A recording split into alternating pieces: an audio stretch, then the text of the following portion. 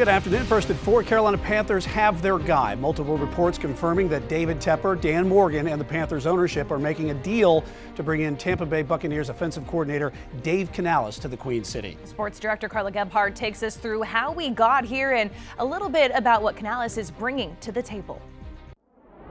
Well, it seems Bucs OC Dave Canales is headed to the Carolina Panthers as league sources confirm they are close to a deal. This comes after Canales helped the Bucs reach the NFC divisional playoffs behind Baker Mayfield, and now he's going to be tasked with helping Bryce Young develop in his second year in the league. A couple of things to note about Canales' career in Tampa. He did help Mayfield average some of the lowest throw times and the lowest sack rate since 2018. And if you're thinking back to Young's 62 sacks from the 2023 season, this could be particularly helpful in the case of Carolina. Canales has only called plays for one season as an offensive coordinator, though, but he is considered a bright and up-and-coming mind in the league.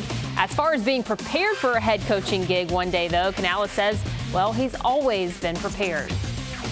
You know, this is something I've been thinking about for a long time, and so I have some stuff prepared that I've had for a couple of years, and really fortunate to have been with Pete for 14 years, you know, and his approach was always grooming us for what the next thing is, to continue to expand our mind and be prepared. So if these opportunities come up, we're ready to talk about philosophy and football and all those things. And, of course, we're going to be keeping up to date on all the different moves that are going to fall into place after this. Of course, no word yet on who Canales might be looking to add under his staff here in Carolina, but we would expect maybe a press conference with both GM Dan Morgan and Dave Canales here in the near future, guys. And our coverage of Canales' hiring doesn't stop here. Carla will be back in our 5 and 6 o'clock hours to talk about what kind of hire this is for the Panthers franchise. And then coming up at 4:30, she'll have a full coaching profile on Canales' career before he is set to come to Carolina.